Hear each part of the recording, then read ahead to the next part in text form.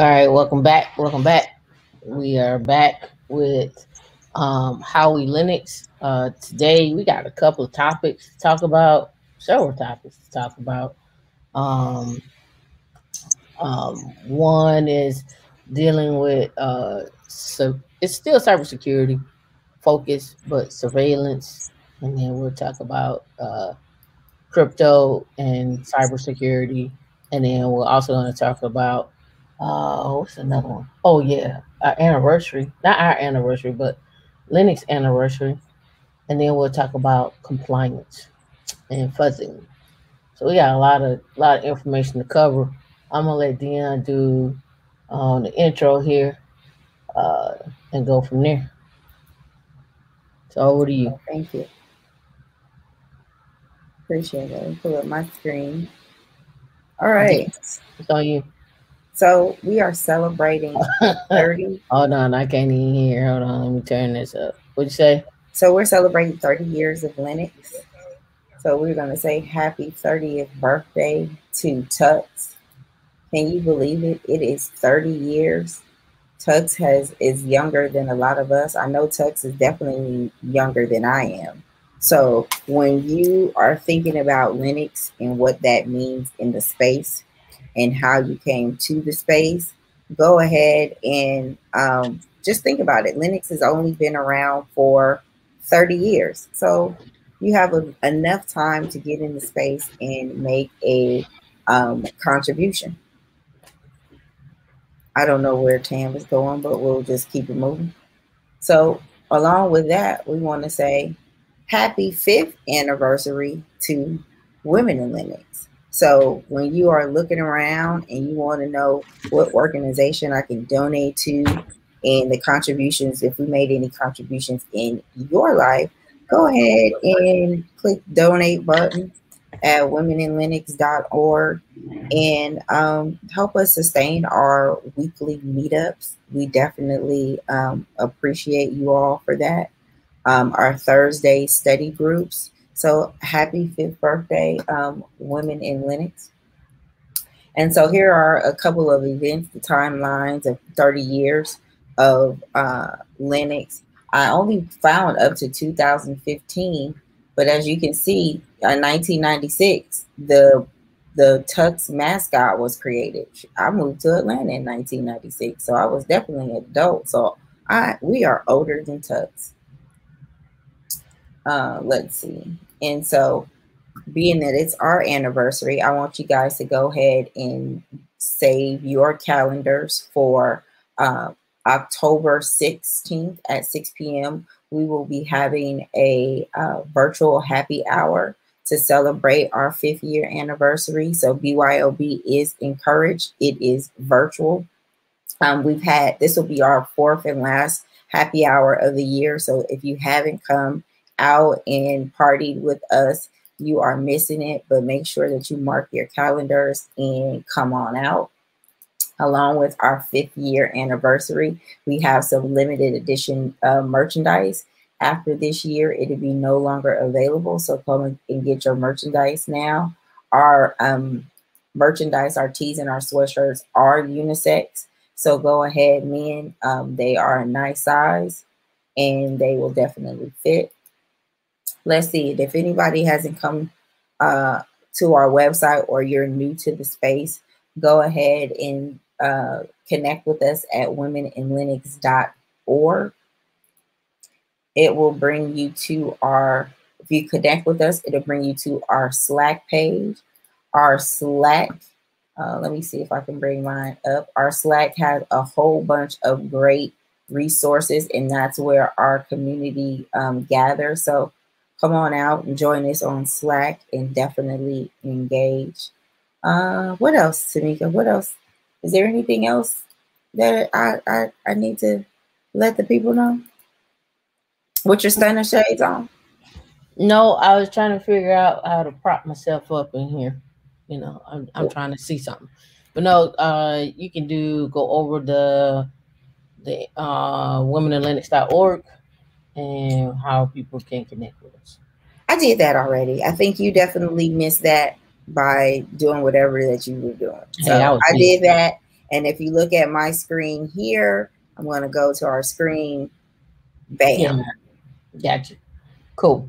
All right, so let's get into it. So you have the intro, you understand how to connect with us, understand with me, meetup.com as well too, /Women in Linux for events, and as well as everything social media, Women in Linux. But let's get into it. Let me pull up the first link that I really want to discuss. I posted this in Slack already, but before I do that, let's talk about it. All right, so there's a couple of things I want to do before we get into that. All right, so CentOS is reaching its end of life. CentOS 8 reaches its end of life at the end of 2021. So anybody on CentOS 8, it is end of life. You would not be upgraded into real CentOS 9. That's not. It says potential replacements will be replacements will have released 2 new distributions, and this is on DigitalOcean. CentOS Stream 8 and Rocky Linux 8.4. So, Tamika, are you sharing a screen with us? No, I'm just reading. Oh, okay, cool. That's all on DigitalOcean. Okay. All right. So now I do have a screen share though. Is my screen not showing up? Yeah, it is, but I was wondering it wasn't matching what you were saying. So no, I was reading off my notes. Okay. Reading off my notes. All right. So DigitalOcean released some diversity, equity, inclusion report for 2020. All right, so let's go look at. I don't care about the statement. You all can read that for yourself. Let's go look at the metrics. So as you can see here, and what's in blue is 2020, and what's in black is the census. All right, so we can see from African American or Black 6%, and then they have 12% from the census. Meaning overall, that's what most people are seeing, right? So they're falling below the census, and you can see for some other race they fall below, and even American Indian and Asian, you can see where they line up at. Then they break it down by gender for this one. Dee could drop the link if you all are interested in that inside of the thing, but inside of the chat. So there you go for there. And then they come down here and they pretty much just put it in a different format so you can see what that actually visually looks like. So then they on their new hires, they're hiring 69% men, 29% women, and others that chose to not to identify. And then they have a breakdown by race here. You can see where we're at. You can see here. You can see what that looks like visually. Then the new hires by race. You can see what that looks like. And then they go into employee level by gender, individual contributors, and then management, female, and then individual contributors, and then you can see management. You can see what's going on there. They also have job level by race, POC, blue, white here, and then chose to self-identify. So what that looks like. And Dee can drop this link and you can go and read a little bit more about DigitalOcean's diversity initiative, what their pledge is, and so forth, right? Also that came out this week. Let me pull up Slack. You saw from the Biden administration that Microsoft, Apple, and Amazon, more than likely, that's who the other one was, came out with a cybersecurity initiative to take care of cybersecurity by investing $30 billion into it. I don't know if you all saw that. Let me see. I could probably pull that up. Let me do it here. 30 billion cybersecurity, and it would just do it like that. It should come right up. Oh, yes, it didn't. I think it was from Biden. Let's do that. I think that came out. Yeah, right there 2 days ago.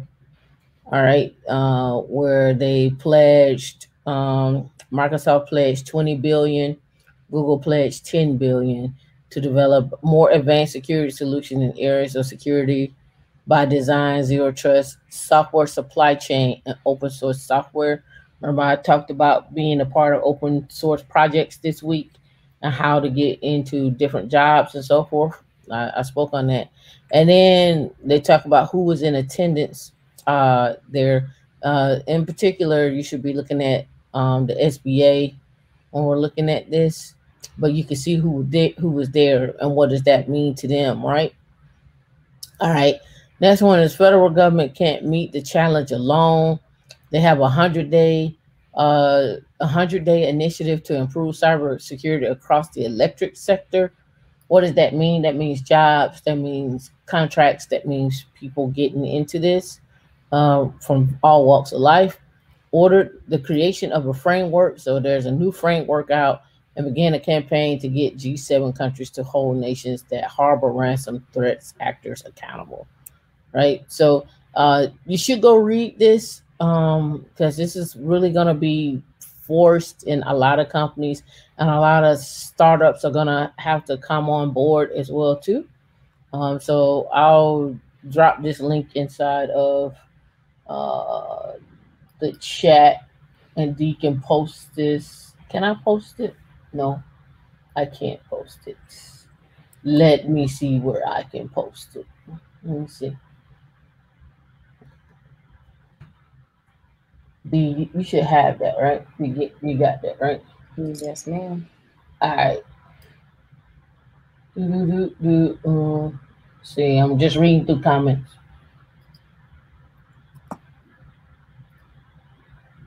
Hey, Frank. Thank you. Is that Frank? Oh, that's Fran B. Say, I gotta take off my shades to look like Frank. Stars. Told her those are hot. We're not old enough to be cougars. So my other friend, she calls us young cheetahs. That's what we old enough to be cougars.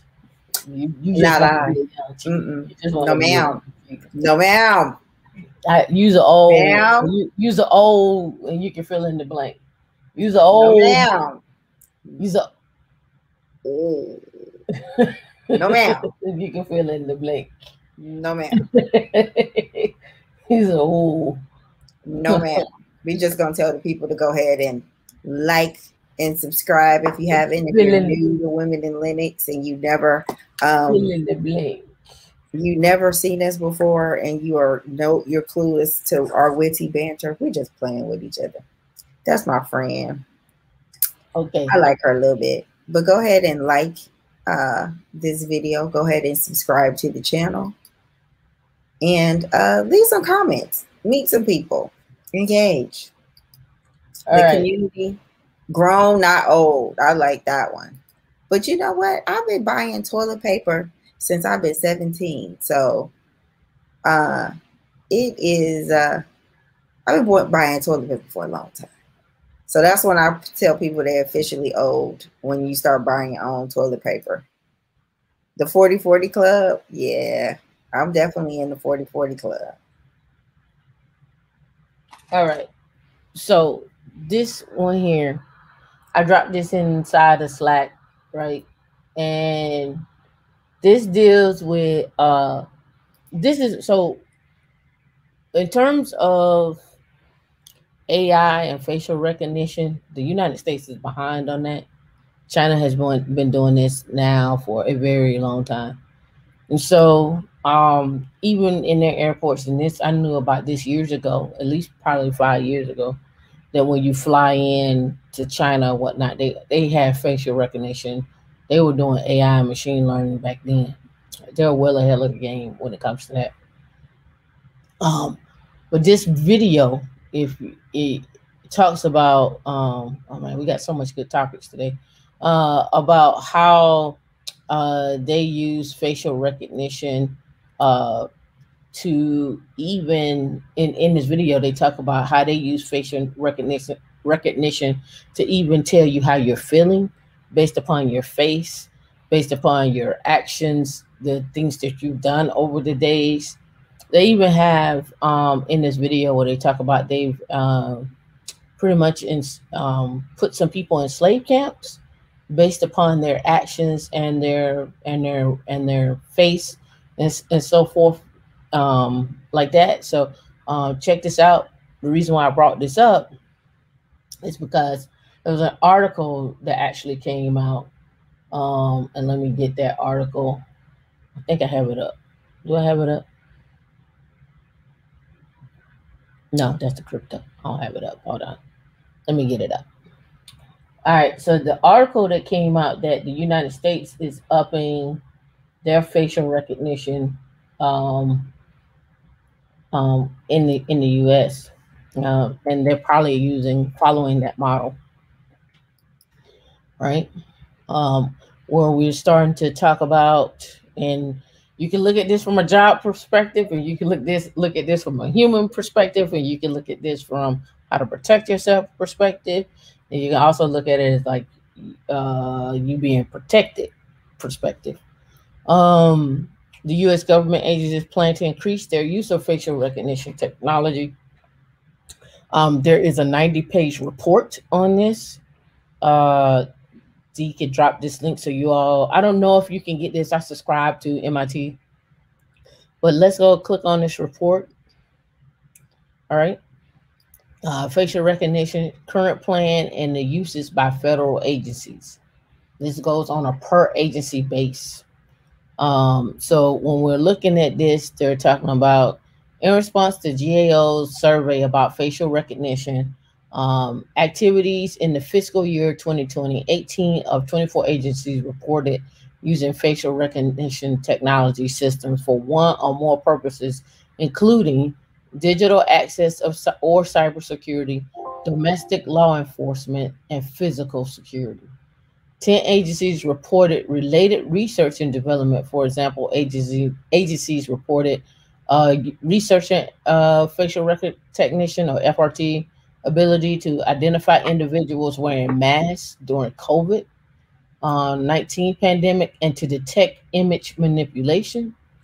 Furthermore, 10 agencies reported plans to expand their FRT through fiscal year 2023. For example, an agency plans to pilot the use of facial recognition FRT technology to automate the identify the verification process at airports for travelers.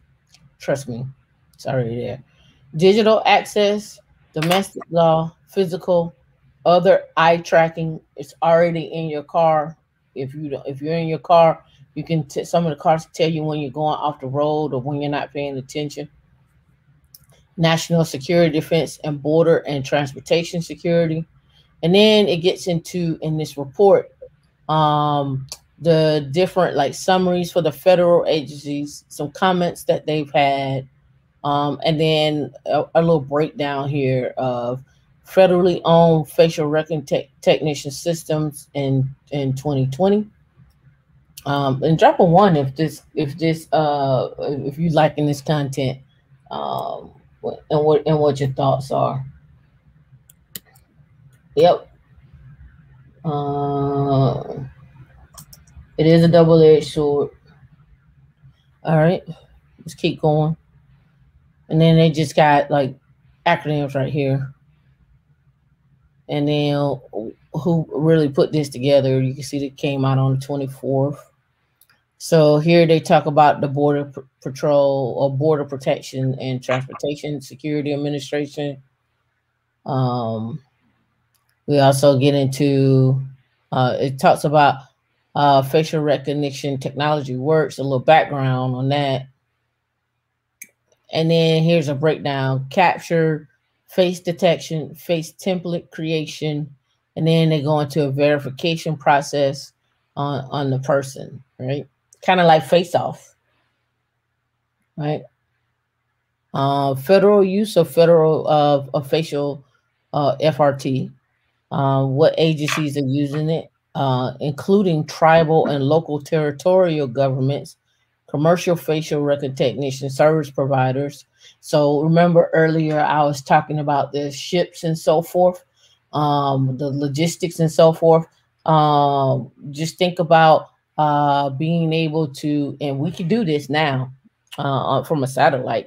From a satellite, we can beam down on somebody's face and do an analysis on machine learning analysis or AI machine learning pull from multiple databases, and then do point matching on that person's face to say, hey, this person matches this person or what have you, right? We already can do that stuff, but just imagine how further we're gonna go with that, right?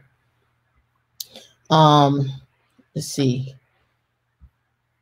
All right, in here they give you like how domestic law enforcement, and we're gonna get into domestic law enforcement as well too. I'm gonna show you some stuff that you may not even be aware of when we're talking about this, and who's building these places out. You'll see what I'm talking about in a minute.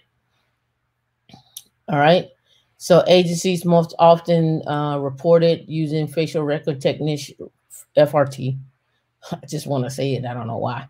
For digital access and domestic law enforcement. All right. So here's the departments that used FRT systems, conducted research, entered into transactions with non-federal entities, and regulated non-federal entities. And you can see the black dots here are all lining up. Transportation didn't, labor didn't, but urban development didn't, and education didn't. But you can see that DOD, DOD, commerce, agriculture, interior, agriculture, you need to think about supply chain, EPA, GSA, aeronautics and space administration. And then you can look and see like who's got a dot across the board, Homeland Security, right? Right. More companies or more agencies that are using it. Social Security Administration, bet. OPM, NSF, National Science Foundation, of course, right? So I just want to give you this is reported purposes of facial recognition, FRT, used by federal agencies in 2020. They have more of that. Then they break it down, but the list goes on with this. I'll drop this inside the Slack if you all are interested, or just better yet, just if you're interested, just hit me up in Slack, and I'll just post it in Slack for you, to directly to you if you're interested in it. You may not be interested in it, but here it shows you the number of owned systems. Department of Defense has 7 systems. Accessed by the Department of Justice and the Department of Homeland Security, purposes for physical security, domestic law enforcement, national security and defense, and other. We talk the Department of Energy for physical security. Department of Health has 3 systems. The DOJ has 7 systems. And owned access FRT systems by other agencies from the Department of Defense and the Department of State. And they show you what they're using for, right? So who has the most number of systems, right? And who's using them, right? All right. Now, here's state and localities that own facial recognition technology systems accessed by federal agencies in 2020.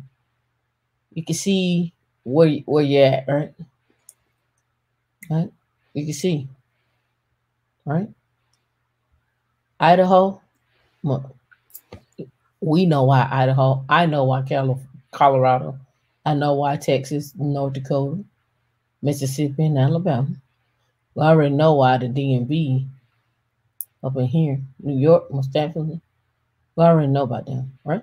So there you go. The states owning FRT systems accessed by government, localities owning FRT systems. Pinellas County owns a facial recognition system, right? All right. So there's, you have to look at that, right? And it's so funny that they got this grayed out over here. That's hilarious, but okay. It's just not reported. All right, so here's the commercial vendors that own it, right? Clearview AI. Somebody go look up Clearview AI. And Vigilant Solutions. I guess Accountant, Face ID. Check those out. Now you know the companies that they're working with, all right? And I hope this helps. I hope this was I hope you got some information out of that, right? All right. So remember I was up here and I was talking about, we're going to talk about these companies, these other companies, right? So let's get into these companies. All right. So here's another article I want to bring over. Inside the rise of police departments and real-time crime centers. Real-time crime centers. That sounds like a show. It is. That I would definitely watch. It is. This happened. So we already have this. You can go look this up. It's not nothing made up, right?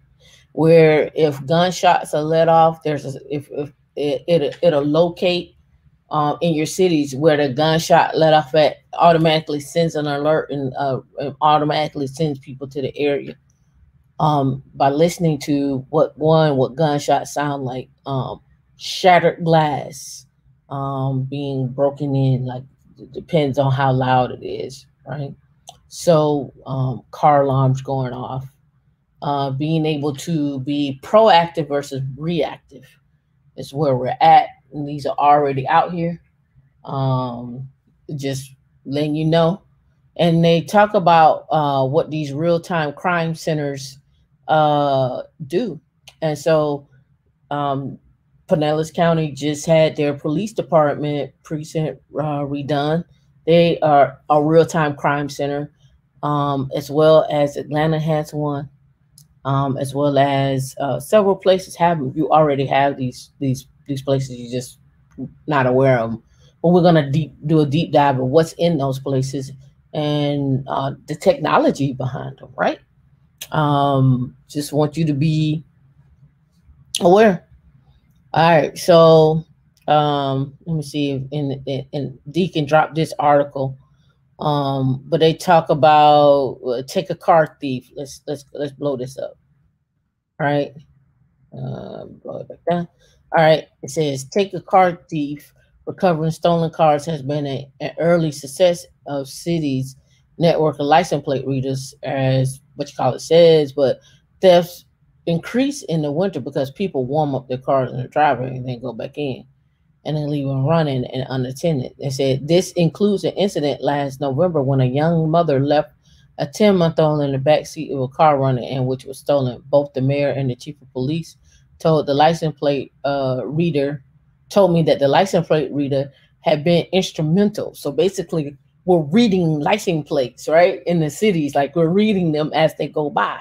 So we got facial recognition. Now we got license plates readers.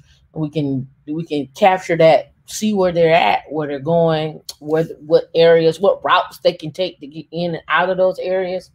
All right, so this is where we're at. And it says the police department maintains a webpage advising residents on 10 ways to reduce your vehicle from being stolen.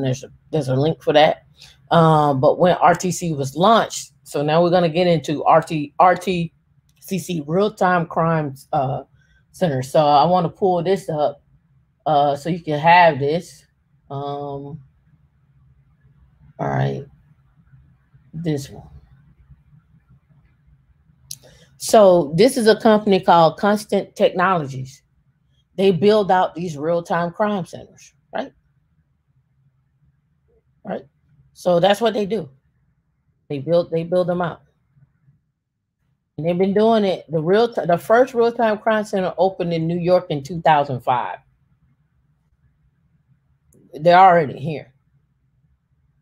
Right? And what that looks like. And they talk about, they got over here what they look like. So the technology behind them. Choosing an integrator. We can go here to February. You can see improving operation system functionality, how design plays a role, right? Mission critical video wall applications, trends, the furniture and the workstations, how they build that out. Let's go back and look in April. And then they just talk about recent trends. Right? All right. So that's who builds that out. Here is a report. It says the mission of a real-time blow it up. The mission of a real-time crime center is to provide law enforcement agency with the ability to capitalize on a wide and expanding range of technologies for efficient and effective policing. Such efforts may allow law enforcement to respond quickly or even immediately to crimes in progress, right? And then they just kind of go on to envision what that looks like. And then they say, here are RTC videos from a variety of departments in the United States: Albuquerque, Austin, Charlotte, Fresno, Memphis, New York, Newark, Ogden, St. Louis. And then they talk about, let's click on, see if we get a video. Yep. And then they show the actual, this was in 2009, right? So they've been around for a while, right? All right, so now let's look at this.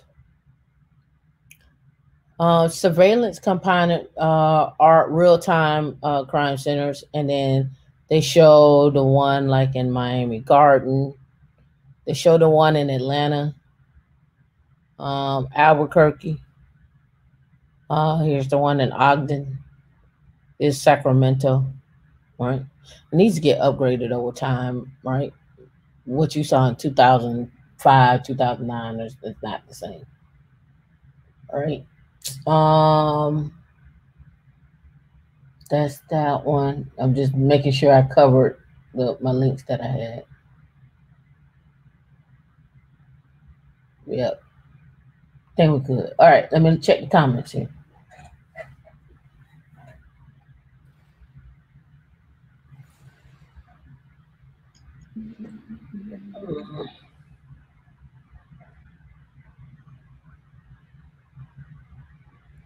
Do you need a cybersecurity degree for this? No, it helps, but no. All right, so let me make sure I cover everything. Atlas, yep, that's covered that.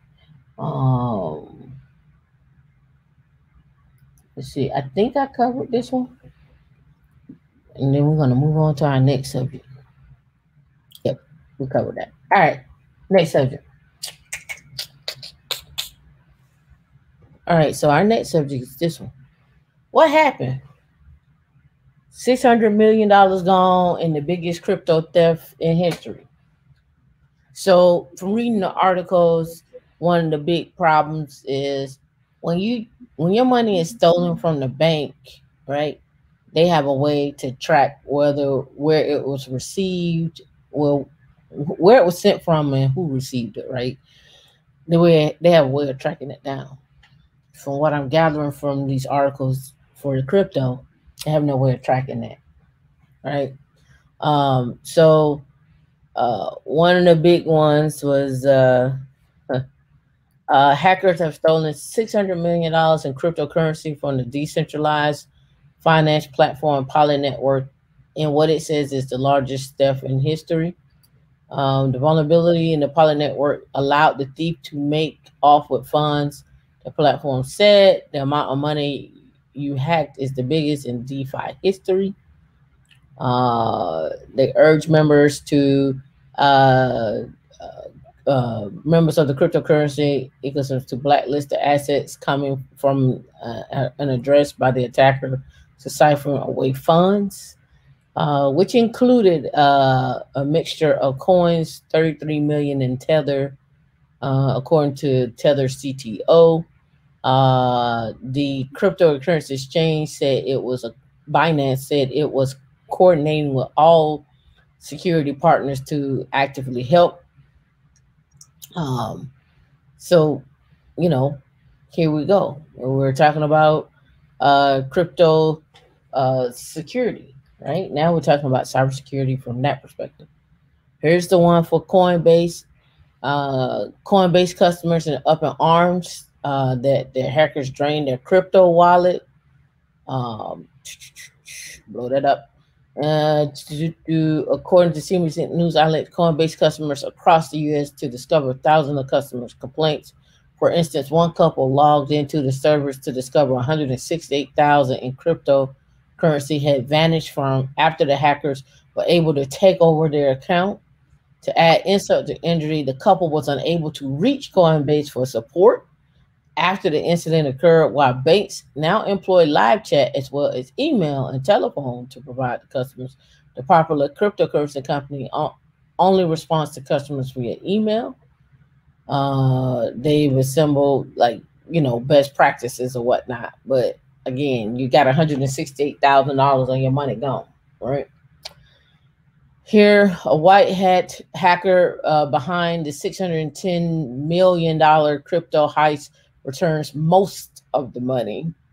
The still unidentified hacker claims the attack was carried out for fun to expose the vulnerability on the platform. And that's where they're at. On that Poly network, they returned some of the money, but they didn't return all of it, right? All right. Here is a link on a guy on Twitter I was reading over as I was doing some research. Bobby ONG, crypto is very dangerous and universal place. Never reuse passwords. These are the best practices he came up with. Use a password manager, two-form factor, everything. Consider using a hardware-based two-form factor. Use a crypto hardware wallet. Oh, let me see. Uninstall Chrome extensions. Use separate browser profiles. Limit smart contract approvals. Don't dox yourself, and secure your mobile phone. Because and don't click on ads. Like if you see ad and then there, click on the actual link. Be careful about giveaways, tweets, and DMs. Never download or open files from strangers. Be careful with cold emails. This is not a step specifically, but I just want to share super write-up. Follow everything that she recommended here. And then they have a guide for dummies there. Securing your accounts and so forth, right? So you can drop that link in case you all were interested in that. Now, let's get into shift crypto security, right? What does it mean to shift into this crypto security? What can you do? What can you follow? Is this an emerging field? Absolutely. Will there be more to come about this? Absolutely. So how do you secure an enterprise? How do you secure a fintech company that's using crypto security or that needs crypto security? How should you get into this? I don't want to say degree wise, but maybe certification wise.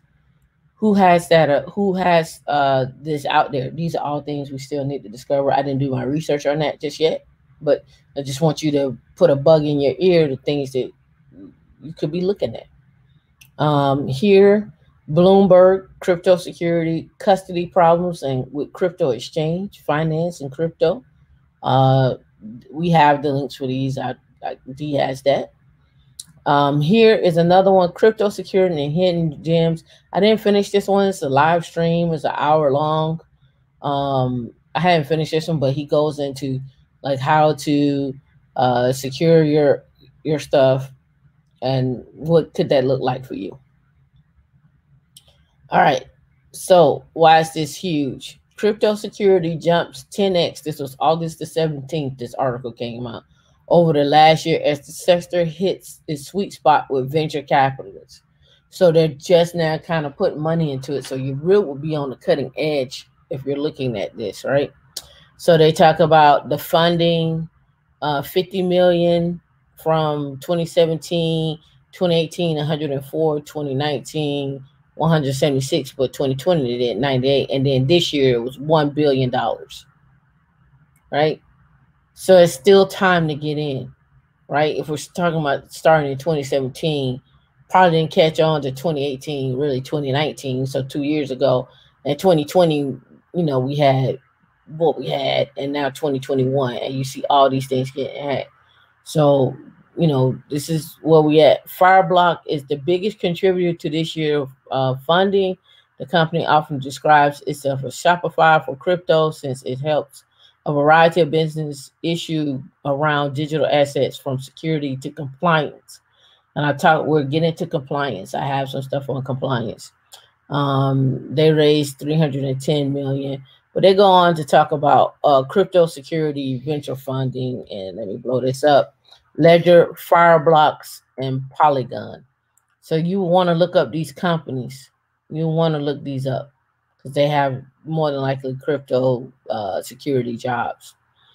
Regulations of banks. What does that look like from the Department of Treasury? What are they requiring? Crypto meets cybersecurity. All right, Fireblock works with Checkpoint Software Technologies, which had just acquired Lacone Mobile Security. So we're looking at Fireblocks working with them. So now I most definitely check those two out. Preventing man-in-the-middle attacks. And what investors have interest in, and then the methodology. Crypto security, as defined in this article, includes crypto startups in the Crunchbase data set that are marked as cybersecurity or security companies. Funding numbers include pre-seed and seed. So they just talking about how they found and gathered the data. All right. So let me look over here and make sure I'm not missing nothing. Okay, cool. All right. So now, let's see. Is this one? All right. I'm gonna close these two. All right, so now let's look at Kraken Labs. Because Kraken Labs deals with, was actually Kraken Security Labs. They deal with security from a crypto perspective, right? And they talk about in here, everybody has to release responsible disclosure if you have a security team. So when people start doing hacks and bugs, this is what you is, and here's your bug bounty program, and so forth. So you have that. And then you have to have that up, and then they start talking about cryptocurrency hard wallets, cryptocurrency services, but they also do cryptocurrency security as well too.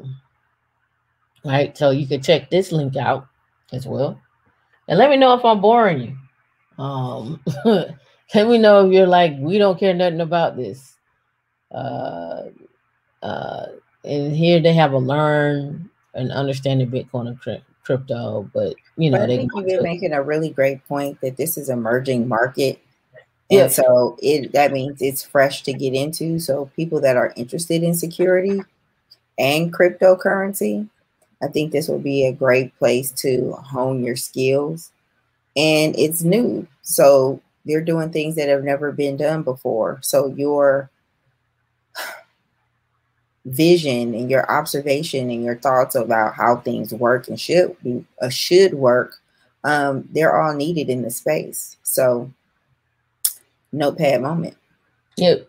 Another one is here's Kraken Security, and they go a little bit going into their stuff, how they're doing their security.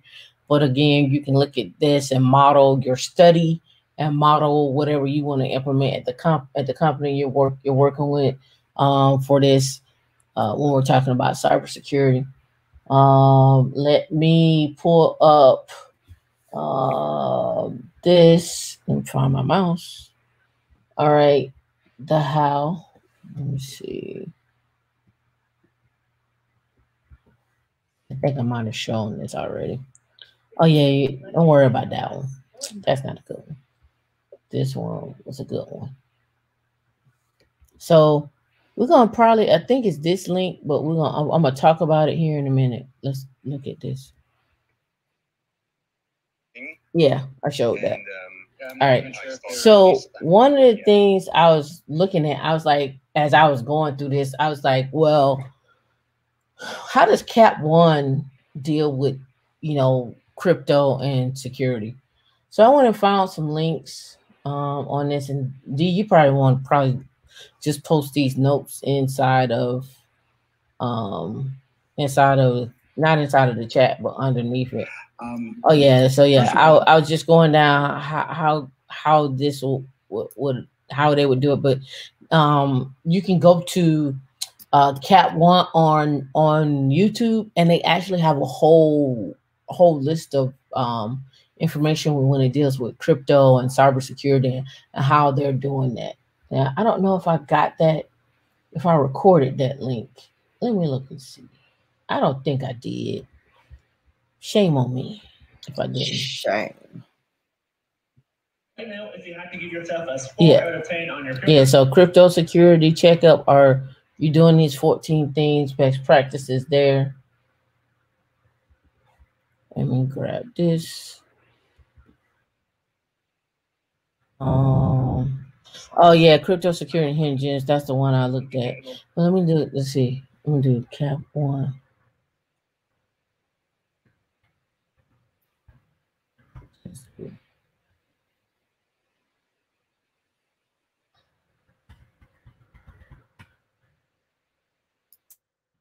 I wanted to see. Let me put it all one word there instead of one. They had there was a lady that was talking about crypto security and Capital One and what their posture was. I mean, go here. And I still got more stuff, so bear with me right here. Let me see videos.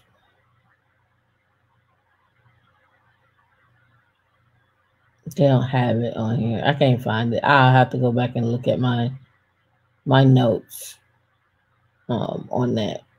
All right. So now you're like, okay, that's nice. We know about this new thing, this new field, but how do I?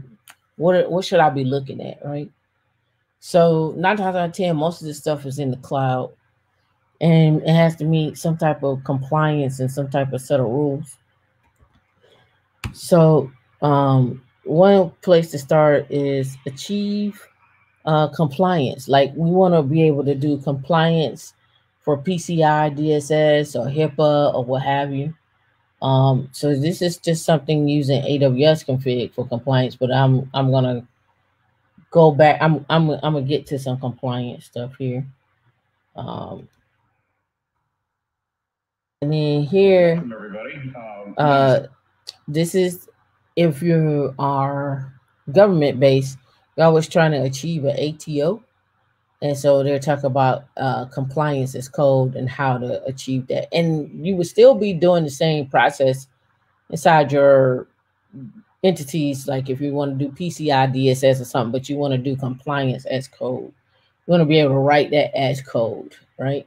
So, and when I say that, hey, person in New England should not be able to access somebody's data in France due to GDPR rules or whatnot. So you have to put some provisions in place, some protections in place, and so that person, even though they work for the company, shouldn't be able to have that direct access without following a set of standards that they need to meet. So we're talking about compliance as code there, and being compliant in terms of what standards you need to meet in terms of if you're working with the New York Stock Exchange or HIPAA or what have you. And then I went on to find stuff for those that use GCP, what that could look like for you, how to master security and compliance in the public cloud. Here is, I have several links. Like I said, these are gonna have to post these somewhere. How do I use Google Compliance Resource Center? So if you go to cloud.google.com and hit console, and then if you look over here to the left, they have a, what was it called? A resource center for Google Cloud Compliance Resource Center. So we can come over here and let's see if we can find the resource center. Security, Security Command Center, binary authorization, secret manager risk. It may fall under security command here. And then let's see what we have. Oh, I need to be a part of an organization. Oh, I got to create an organization. All right, so I'll go back and do that. But that lets you know what you can do, what you need to do there. All right. Another one. Let's see. I think I got that one. I think this is the same link, but let me double verify. Compliance is code. Automate compliance using open source technology. This is from Red Hat. This is from 2018, but you get the gist, at least how to start.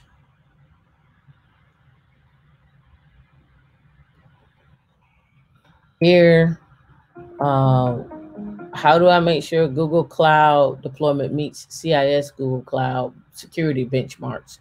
So how do I ensure the CIS benchmarks? You'll see these benchmarks out there for different profiles. In our meeting on Wednesday, we talked about different profiles your Linux machines can have. So those profiles can have a security profile, and under security profile can have PCI DSS and so forth. This is what this gets into. So I hope that makes sense for you there. And let me read the comments.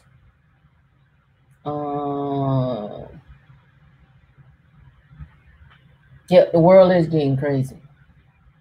Yep, you'll be ahead of the game. Thank you for letting me know it's not boring there. Yeah, there's a way to get NIST standards and feed them in.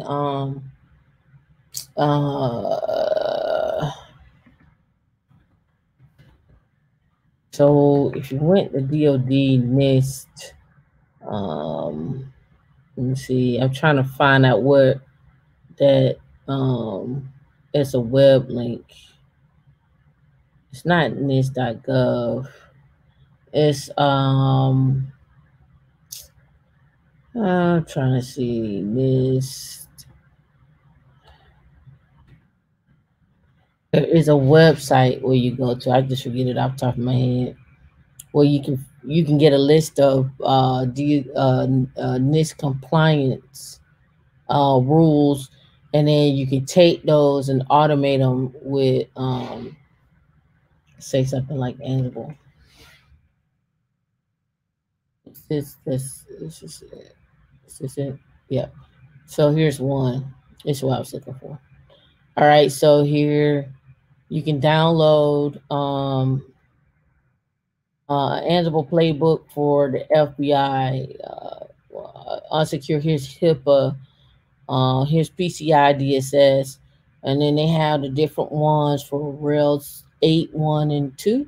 All right, and then so you could take this as a guide to lock down your machines. So what you would want to do is take this and create a pipeline, and in that pipeline, you want to apply these standards that you need to meet, and then you want to test against. You want to create some test-driven deployment to test against these standards to make sure that you're actually meeting them. And then you want to create a version control of this. So that way, every time your machine boots up, it's already been tested and passed these standards. And then you can hand it off to whoever needs to use that. So that's just an FYI. All right. All right. So two more that I want to talk about is fuzzing. What in the world is fuzzing? Right? And I think I started it over here. Let me look and see. No, right here. Fuzzing. All right. This was something I wanted to know for myself, so I figured I'd share it with you. Fuzz testing or fuzzing is a black box software testing technique that basically consists of finding bugs using malformed or semi-malformed data injection in an automated fashion. You can use fuzzing against APIs to check the security of APIs. You can also take over an API too, right? If you find that there's a vulnerability. So, if you're using an API like Amazon API or some API from somewhere else, you can take it over. And so they just kind of go through where fuzzing came from, the implementation, and then what does that look like, the why, the attack, and so forth. And you can send you this link. But here's also a YouTube clip on fuzzing as well. This one was pretty cool. Welcome to the fuzzing, DevOps and you and getting to know fuzzing. If you go check out OWASP DevSlop, you can see that the person that was online was Nancy. You can see the the four women all together, and then what they talk about, right? I'm not giving them a shout out or nothing like that. I just said this is a place to go find out. Here's another one, a hands-on guide. This coming up in 14 days. A hands-on guide to security response automation. Right. Senior SIRT engineer. Senior SIRT. You know what a senior SIRT is. So let's look up that. Senior SIRT. What was it? Senior SIRT developer. What was it? Engineer.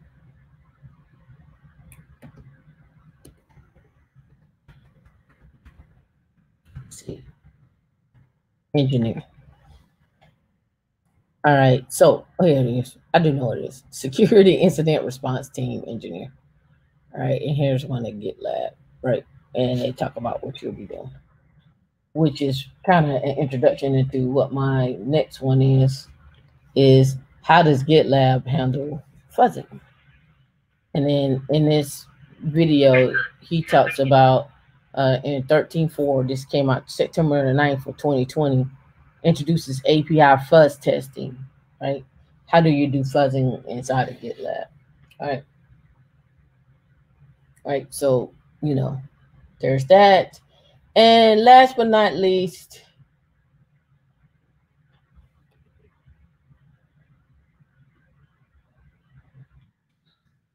this one, where you talk about catching bugs through web API fuzzing using Open API. And he talks about going and how to catch bugs through the web API, right? So all of this, I hope this open up some eyes, because security from the crypto space, security in those real-time crime centers, the technologies that they're using, the APIs that they're using, the data that they're using. You most definitely think machine learning and AI, depending on the product that they're using. And now we start to get into here, compliance. Even the data that they collect, it has to be some set of compliance rules. So this is covered a vast, broad amount of information, from facial recognition to license plate readers to how to analyze that data, the different points on your face, the different points on your hands, your body structure, your face. In China, over time they recognize that you're disgruntled or whatnot, so they send someone to your home, or in the United States catching up to that and starting to analyze people because you got a mean face. What does that mean for black women? Because they always saying that black women got the resting B Yeah, face. they need to come get me now because I'm so animated. I just be in my thoughts. And Tam is like, so you are talking to yourself in your brain, and I will have a slew of facial expressions and not say a word, but I'm thinking. So I think that is just so unfair because you don't know how a person processes information. So that's a no-no for me. Yep. I'm trying to think, was there anything else left that I needed to share on this page? I mean, I try not to go too deep and start losing you all, but I just wanted to show you what was out there and what's happening. I didn't even get into the cybersecurity aspect of other things that I want to share. When we're talking about logistics and your driver's license and what's in your driver's license. I didn't. Oh, the new ones? Yeah, I didn't even get into all of that. But you can look that stuff up. I probably may talk about it some next week. Depends on. That's like your global travel for like I have for from the what is that agency? Homeland Security.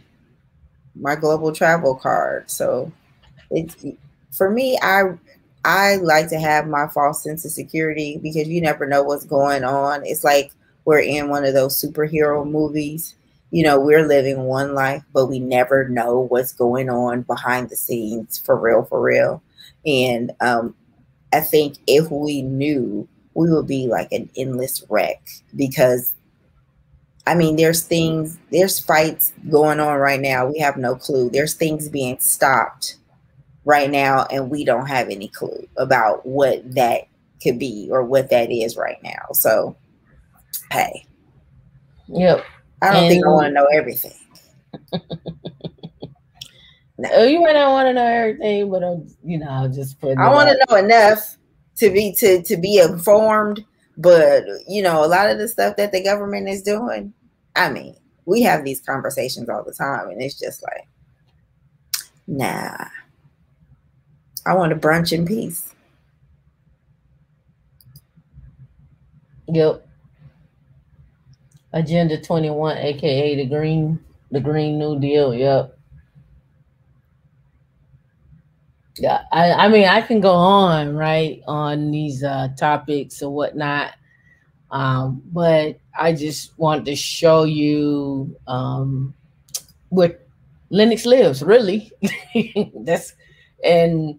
we're talking about foundational things, and then what those things look like those verticals. These are verticals that we're talking about. And so these verticals turn into these projects. They turn into these real life situations. Even with being able to, in your car, like they say, they're watching you in the car, right? They're watching you, your eyes in the car. But not only are they watching your eyes in the cars now are able to, as you're driving,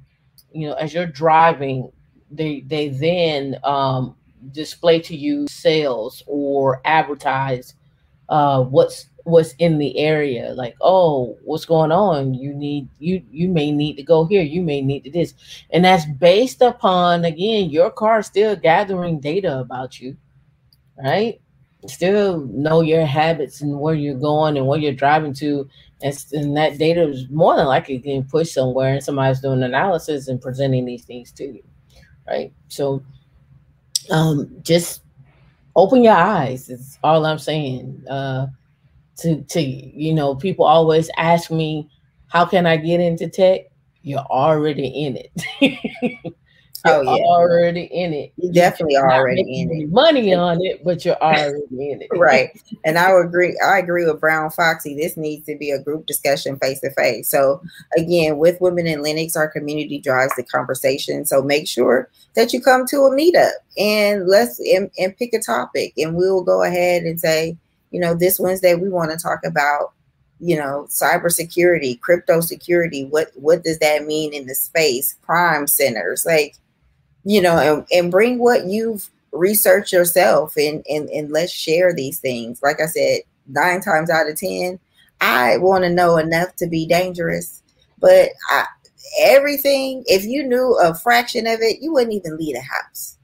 Like, absolutely not. And then you think your house is listening in. You be in there in a foil box needing medication. No, ma'am. And then, and also, you know,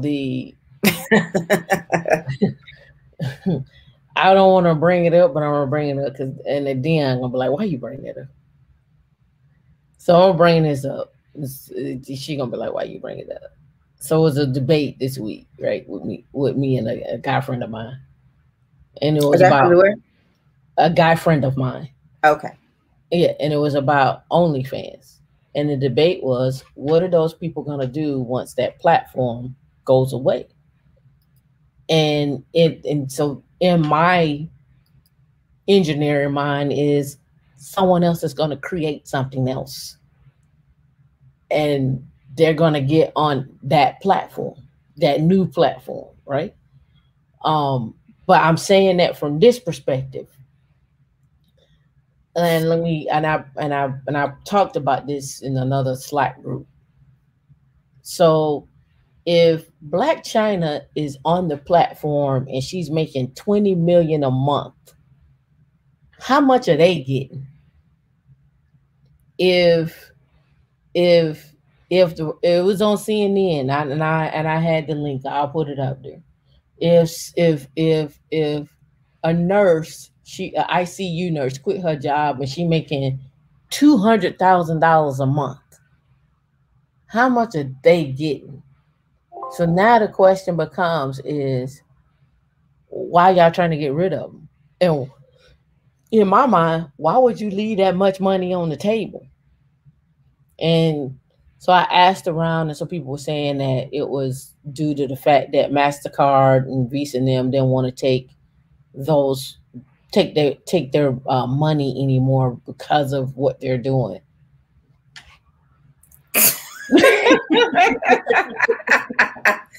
And you know, it's crazy because they do that. Like, you have to go to a certain processor, and I just happen to have a cousin of mine that has an adult toy company, and she sells adult toys, and I didn't know that PayPal doesn't take those type of transactions. Like, you have to get another processor to do that, and it's just like, you know, so, you don't want to say a buck is a buck, but I mean, they're not. Now, you know, my wheels is turning. At that point is, okay, so who gonna create the platform to take the payments? Right? Who gonna create the platform? Because I just want to know how Playboy been able to do it all this time.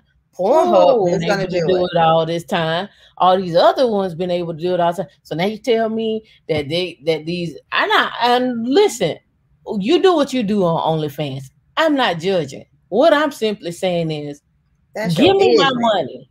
Give me my money. That's your business.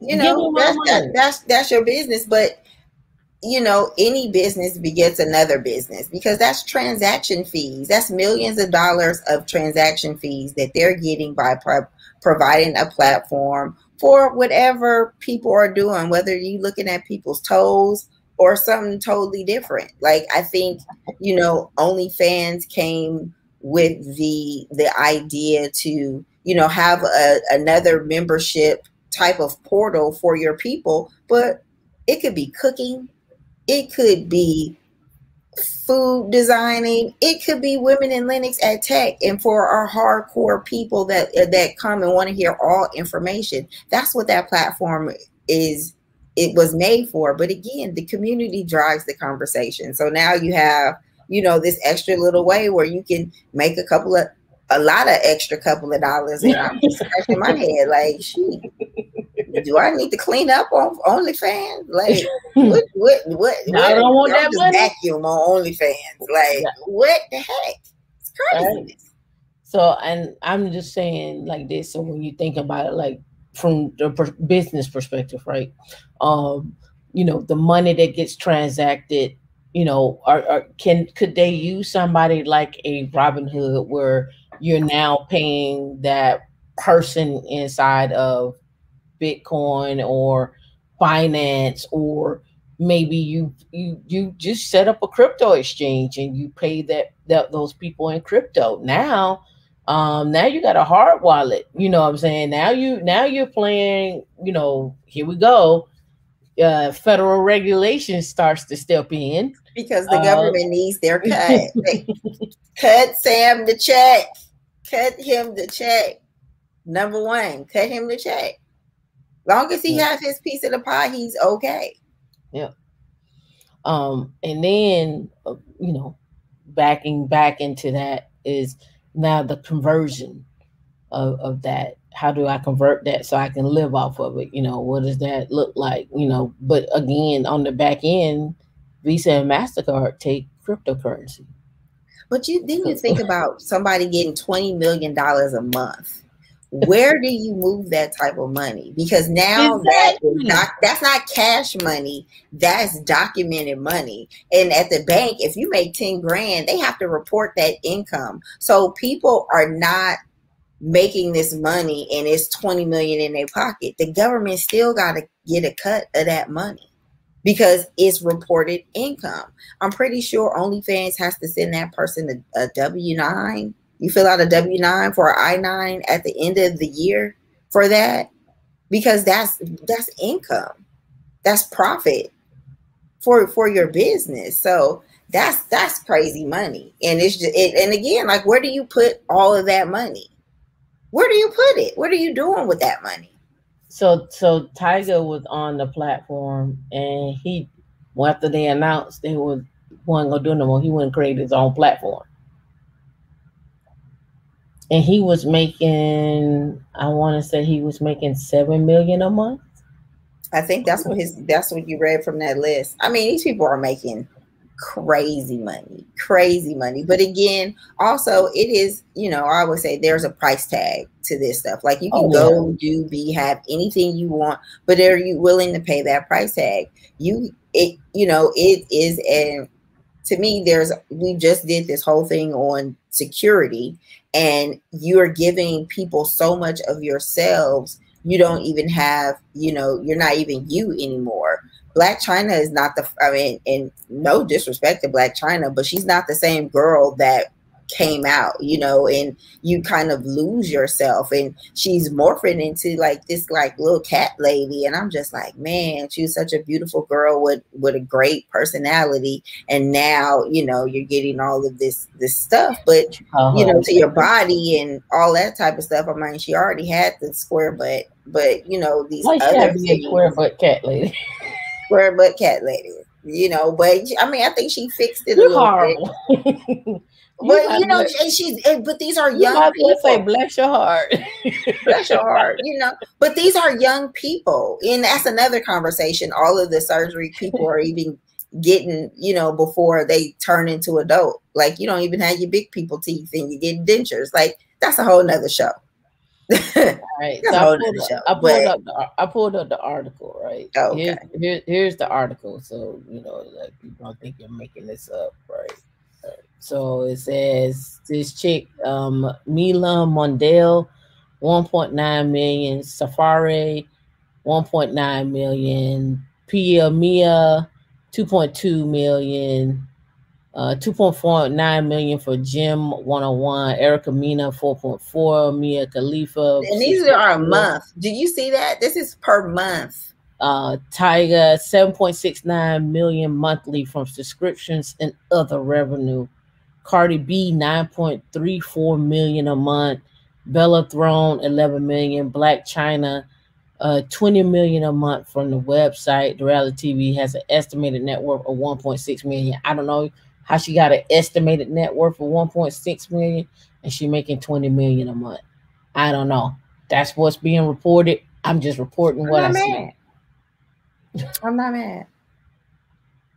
Yes, friend, the square butt cat lady. Ain't she mean, friend? She is mean. She be like, I'm not being mean.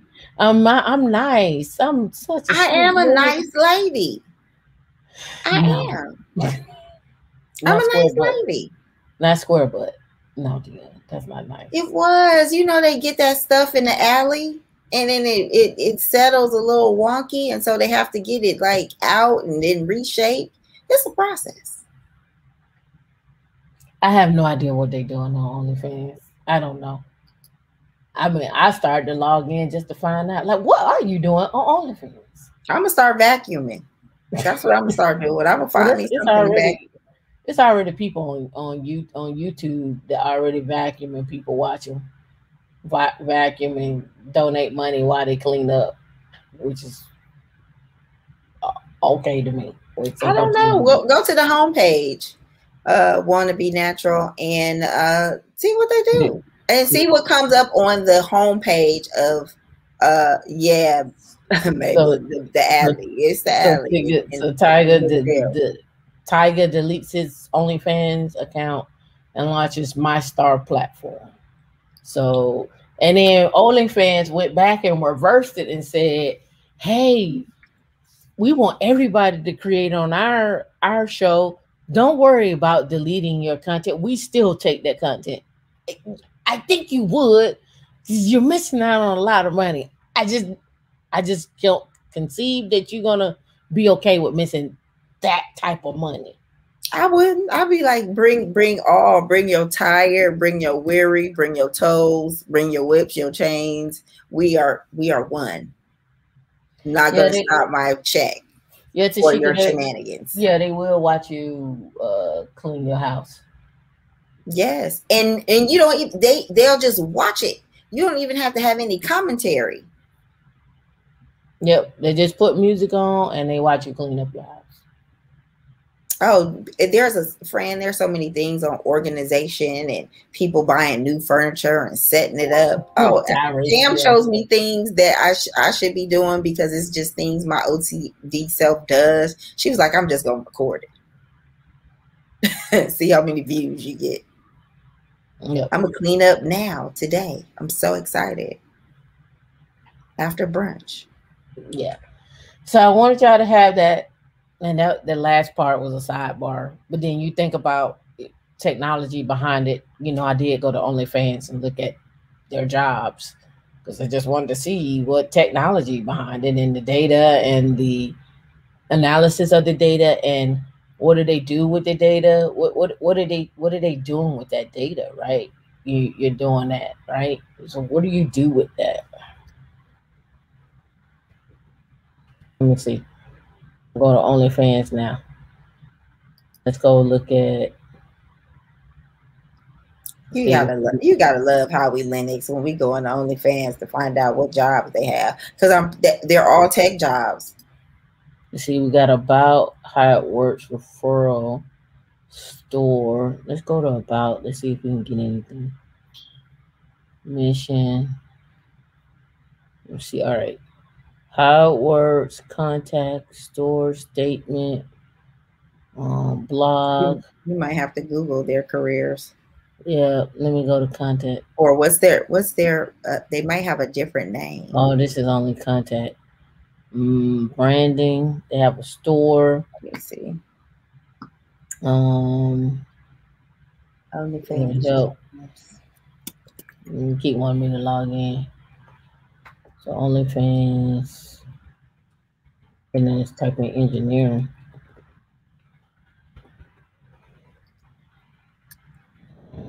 Working at OnlyFans, Glassdoor. The best part. Let's go careers. See, I was looking it up.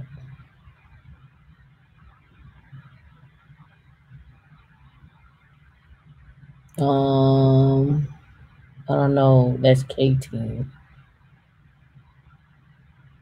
It's Vox. It's somebody that's keeping their website up, and somebody's analyzing that data. I don't care what nobody say. It says OnlyFans.com, Chloe Mix platforms, The Verge. Let's see.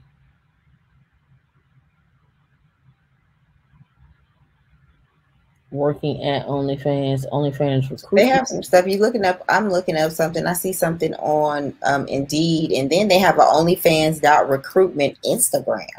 Yeah, I'm on that now, but I don't see what is that. Join the #1 friendship. So they got it somewhere. I don't know if there may be an agency that recruits for them, which could possibly be the situation, but I'm not sure.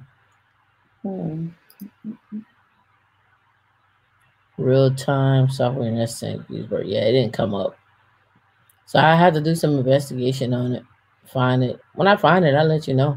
I'm just curious. Like, what do you do? What do you do with data analytics at OnlyFans? Like, I just curious. What do you do? How you optimize the site and so forth. Let's see. Yeah, I don't know how much they will make.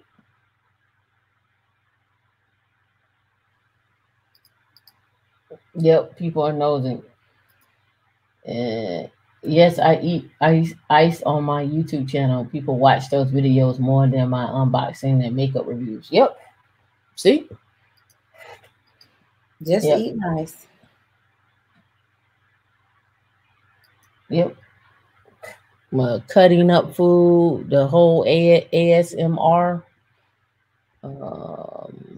You can go here, ASMR.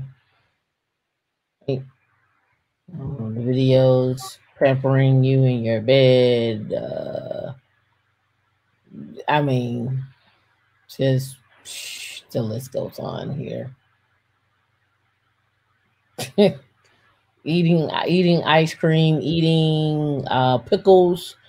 Like this one right here, chopping food. I mean, like the guy I watched this, see the noise, and just chopping up food. That was the craziest stuff to me ever.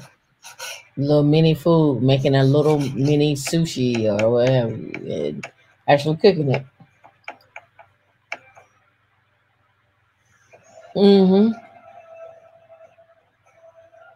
So I mean, money to be made out here. That's all I'm saying, right?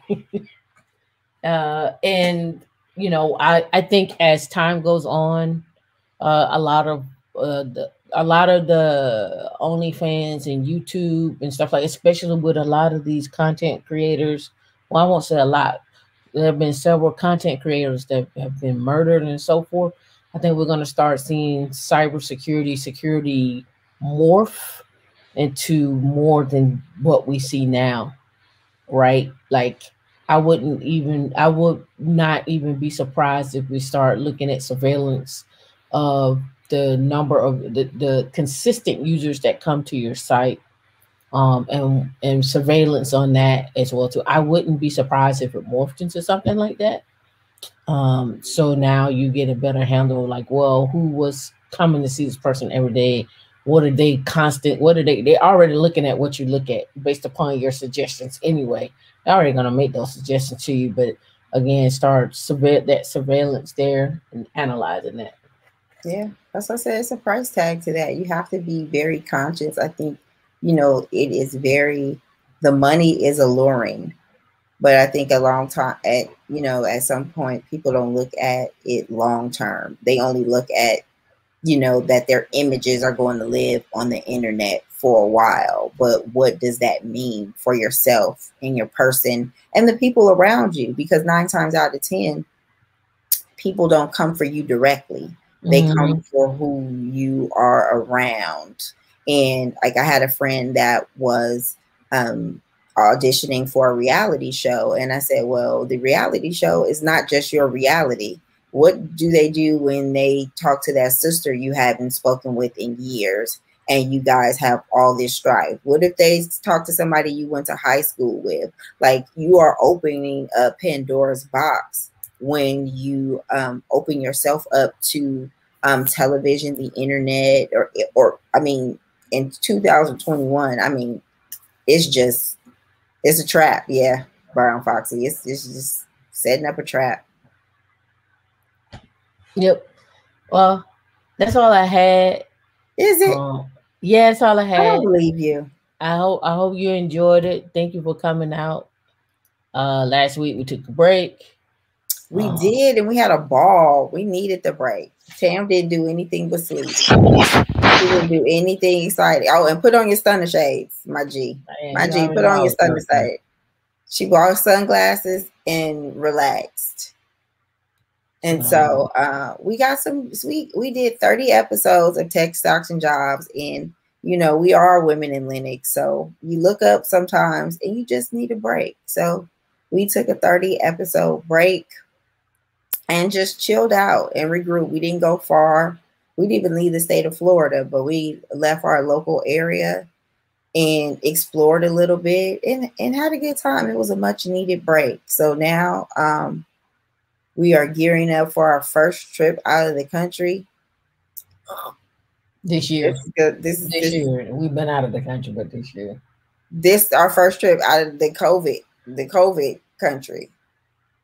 I am trying not to overthink that one. But overthinking it. It shoots. You know what you do at your house, but you don't know what other than these people do at their own house. Just travel. Just get you a Ghostbuster suit, and travel. I don't want to. That'd be fly though. The little khaki jumpsuit suit with the little pack, and you know when people come just to go with a Ghostbuster, sanitize them. Put a thing of Lysol in the back and just spray as you walk down the aisle. I didn't have this can of Lysol in my purse, you guys. I got to show it to you. It's what people couldn't find Lysol during the COVID. I've had this can of Lysol in my pocketbook since 2019. Yep. Somebody said they want to move down to Florida. Come on down. Oh, well, I'm sorry that you can't do Florida. I love it. There's nowhere else I'd rather be. They can say what they want to say about Florida, but it depends on where you're at and who you're around. But I am having a blast. Put this in front of me. I got another pair of shades. I should get up and get those so you can see. Oh, them. Lord, that is supposed to be like for a happy hour. No. Yeah. She got shades, y'all. She got plenty shades. Any questions, any comments, anything anybody wants to add before we head up on out of here? That's a huge can of Lysol. That's normally how they come. That's a regular can of Lysol. It was probably in a 4-pack from Sam's. Let me tell you, when people talk about me and I pull out my hand wipes and all my stuff, I ain't got the Rona. Hold on, let about that. COVID protocol over here. Get my next one. Then we were ready to go. Let me just get the next one. We're ready to go. Hold on. I swear. Is she gonna really walk off camera? I'm not gonna even get her walking off camera. You guys gonna get a little bit of me. Any information on SAP jobs? I don't know what kind of information you're looking for and what type of SAP jobs there are, because from what I understand about SAP, it covers all industries. So LW, is there a specific industry? Because you can definitely Google it. Yeah, Tashika, hand sanitizer, it works, but it's just like another coating of stuff. I want some soap and water for my hands. I need some soap and water. I need something that is going to wash it away, because for me, I just use common sense. And if they say the virus does, you can wash it away, I'm washing everything, washing it off. Okay, I think Stunner is back. Well, I gotta be Stunner. Come on, Stunner. What is the Slack schedule? Natasha, there is no Slack schedule per se. We're all in different time zones and actually different countries. So you can go into Slack anytime you want. I think Slack kind of is more active during a certain time. Like, during the working hours, and maybe between 7 and 9 at night when people are studying and stuff. But our stack cracks 24/7. I'm mad. Congratulations, LW, on your 400 and financial accounting training. That's awesome. I'm a shades girl. You know what? I better not wear them outside because I'll lose them. How about that? You know how many watches and shades I've lost? I just can't. I don't keep up with that kind of stuff. I got alcohol too. You clean out your nostrils with some alcohol or some hydrogen peroxide. So I stocked up when people couldn't get Lysol. I got me some hydrogen peroxide, and I got all levels of alcohol. I got 50%, 70%, 91%, and acetone and vinegar. So yeah, when the pandemic first hit, we were standing in a grocery store, and people was like, "We can't find Lysol." I said, "Buy Clorox." But not only that, it was whole bottles of Lysol liquid that was on the shelves, and I'm just like, "Am I missing something here? Yeah. Like, where is Lysol?" Yeah, people like yeah, just buy it and spray it on your stuff and then wipe it down. Like, I don't understand. People lose a lot of common sense. It's okay. It was one lady. She was stressing in there. She was like, "Oh my God, I don't know Lysol. I'm looking around for it." I'm like, or you can just buy like some Clorox and the liquid Lysol or some detergent and wipe it down. Like, I don't understand. It's all good. Make sure that you like and subscribe to the channel. Leave some comments after we get off below. I am going to be adding links. We're growing. We are growing. We got an office this year.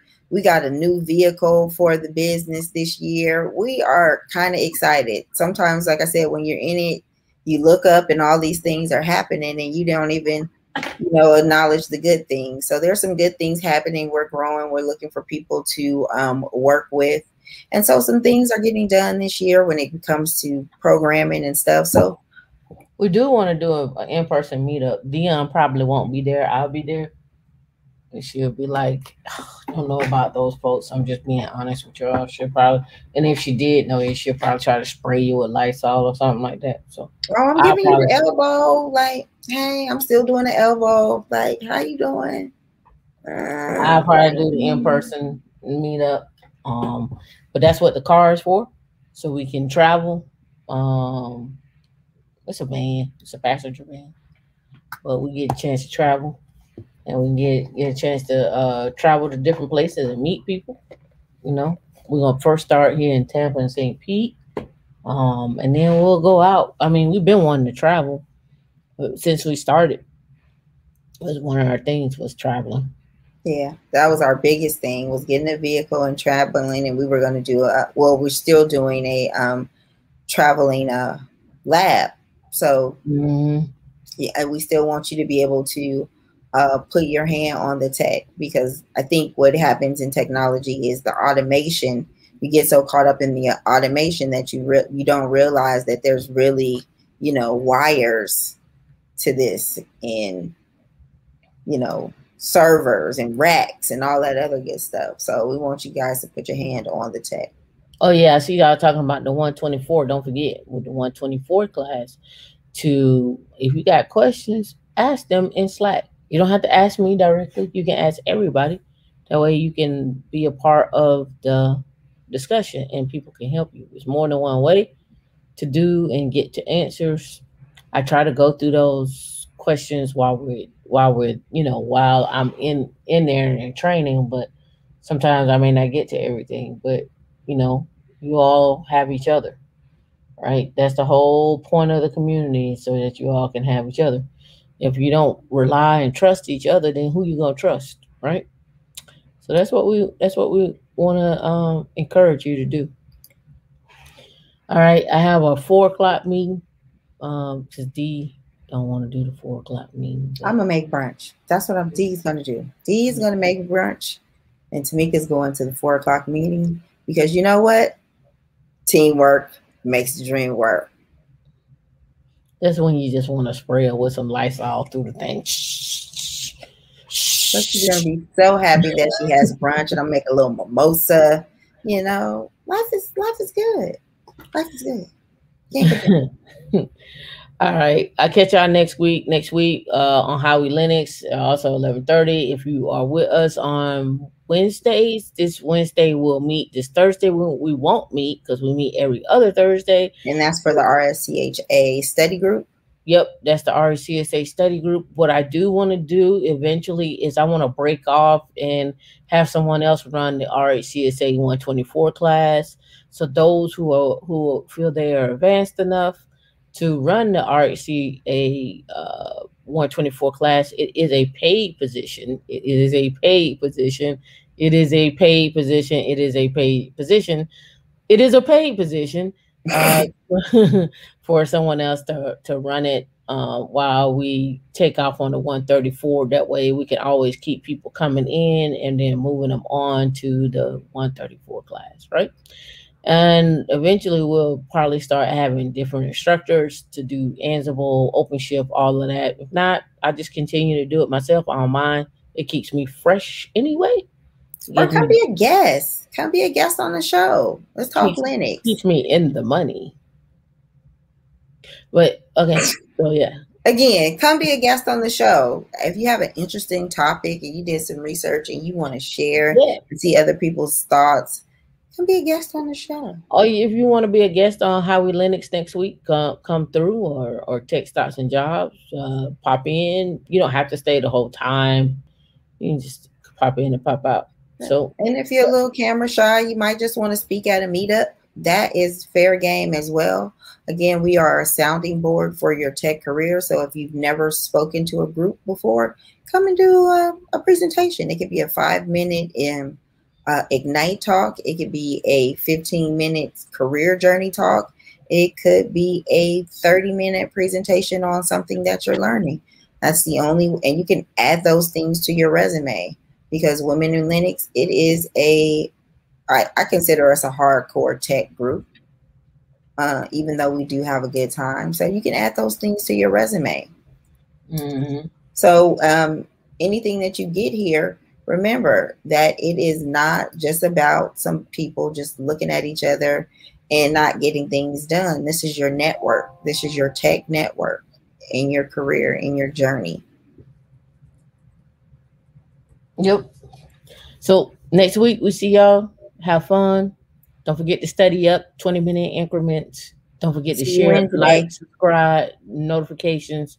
And by all means, at the end of the day, be kind to yourself. All right. Do that. I like it. See you later.